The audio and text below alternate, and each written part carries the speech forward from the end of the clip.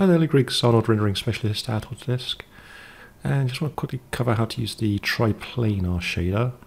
So the triplanar allows you to quickly map a texture without having to use a UV map or editing by projecting the texture from all 6 sides. There are many times where triplanar can come in useful. For example, if you want to replace UV editing on a complex shape, such as a car seat, for example, where you need the patterns to match from all angles. So the triplanar shader can be a real time saver when texturing objects. Okay, so I've got a simple scene here with a flat shader assigned to the cube here, with the triplanar going to the colour, and this UV image projecting for all 6 sides of the cube. Also, I've got the input per axis option, which allows us to project in the Y and Z axis. So at the moment there's nothing connected here, so that's why they're rendering white. So we can connect textures here as well. I'm going to change this texture map to a texture I've prepared earlier, so input X. And I'm going to do the same for the Y and the Z axis, so input Y here, and another one for Z. Z axis. Let's open up input Z texture. So I get the input Y texture to input Y, and the input Z texture to input Z. Just rename these. Input Y, input Z. See. Okay, so if we move the camera around to the other side, we can see the projected texture projecting through the objects. So input Y, if you look underneath, you see it's input Y as well. What if we had a rounded curved shape?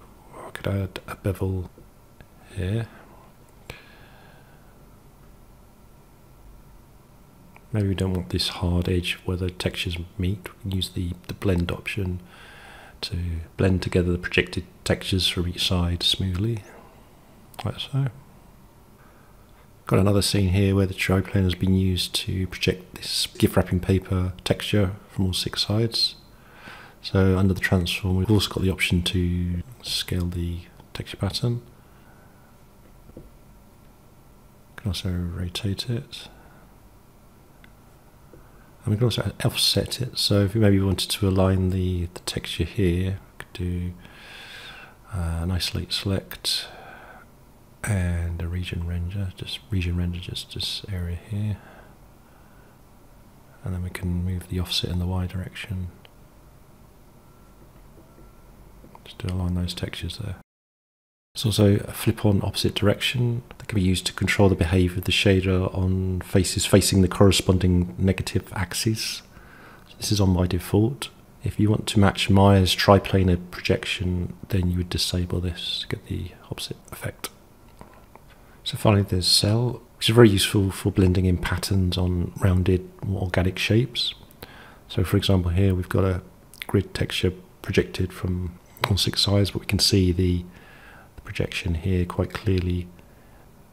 So cell is a random tiling pattern projected through Voronoi cells.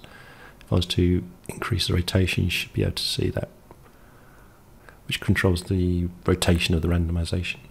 So when we increase the blend, we can start to see the patterns merge. We can also control the blend width as well, which can be very useful when you want to blend a repeating pattern. Okay, so that's the triplanar shader. Thanks for watching. Bye for now.